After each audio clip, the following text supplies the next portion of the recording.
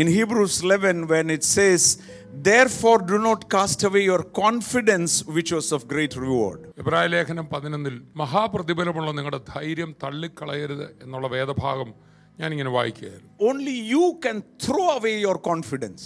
നിങ്ങളുടെ ആ ധൈര്യം, നിങ്ങൾക്ക് കർത്താവിലുള്ള ഉറപ്പ് തള്ളിക്കളയാൻ പറ്റുന്ന ഏക വ്യക്തി നിങ്ങളാണ്. From this word showing the entrance into the Holy of Holies.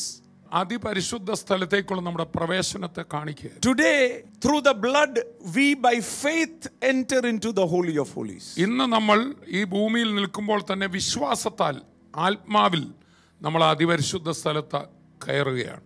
But tomorrow, എന്നാൽ നാളെ, it's not by faith. അന്ന് വിശ്വാസത്താൽ ആത്മാവിലല്ല കയറാൻ പോകുന്നത്. It will be real. നമ്മൾ വ്യക്തിപരമായി ആ സ്വർഗസ്ഥ മണ്ഡപത്തിൽ കയറും. In the twinkling of the eye, we will have that glorious body to meet up with the glorious King of Kings, the Lord of Lords, whom we believed without seeing. കണ്ണിമയ്ക്കുന്നതിനിടയിൽ ഈ ശരീരം തന്റെ തേജസ്സുള്ള ശരീരത്തിന് അനുരൂപമായി കർത്താവിന്റെ വരവിൽ രൂപാന്തരപ്പെട്ടിട്ട് നമുക്ക് ലഭിച്ചിരിക്കുന്ന ആ പുനരുത്ഥാന ശരീരത്തിൽ, റിയലായ ശരീരത്തിൽ നമ്മുടെ കർത്താവിന്റെ മുഖം അന്യ കണ്ണാനല്ല സ്വന്തം കണ്ണാൽ കാണും.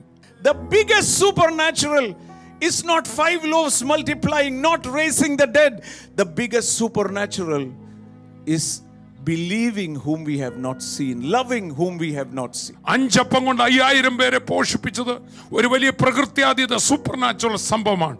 എന്നാൽ അതിലും വലിയ സൂപ്പർ നാച്ചുറൽ ആണ് നിങ്ങളുടെ അകത്തും എൻ്റെ അകത്തും നടന്നത്. നമ്മൾ കാണാതെ അവനെ വിശ്വസിക്കാൻ പറ്റിയതാണ് ഏറ്റവും വലിയ പ്രകൃത്യാതീത സംഭവം.